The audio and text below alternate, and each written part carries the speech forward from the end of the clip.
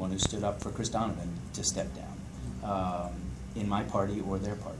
So I think my record is pretty strong on calling it out. The very first time, I don't want to bore you too much, but the very first time I ran for office in 1998, my opponent had run a series of very critical pieces of me, attack ads.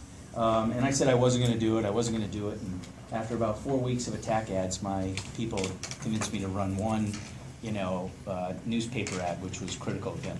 I did it, and Curtis Clark, who's the editor of the Newtown Bee, wrote an editorial criticizing me. And I went in, I had all of his negative ads and my one, and he said, and I said, where was the editorial criticizing him? And he said to me, we expected him to do it. We expected more out of you. And from that moment, I shut down that ad, didn't run it again, and didn't run any others, because I was actually proud to be held to a higher standard.